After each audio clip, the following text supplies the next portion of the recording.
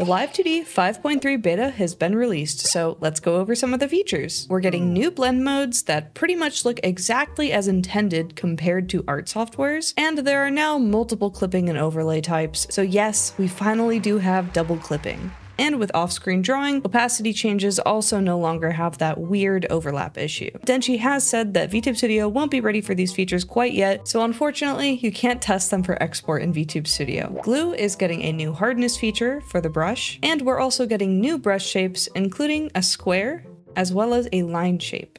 These work for the brush selection tool and deform brush. And we're also getting a new expand and contract brush as well, so you can deform your model to your heart's desire. Blend shapes can now be linked, and rotation deformers have the option to completely flip across the entire canvas rather than along their own axis. We can now export animations directly to WEBM, and the symmetrical art mesh option will now allow you to grab and adjust vertices instead of becoming disconnected after placing. Unfortunately, the new Alias feature will not be present in the alpha, but we can anticipate this returning at some point. It's sadly the one that I was most excited for next to double clipping, but if we've gotten through perpetual light mode and not having blend shapes at all, I think we can get through not having Alias for a little bit longer. Now, this isn't everything. There are tons of bug fixes and quality of life changes listed, so I will include the changelog in the description. Let me know in the comments which feature you are most excited for.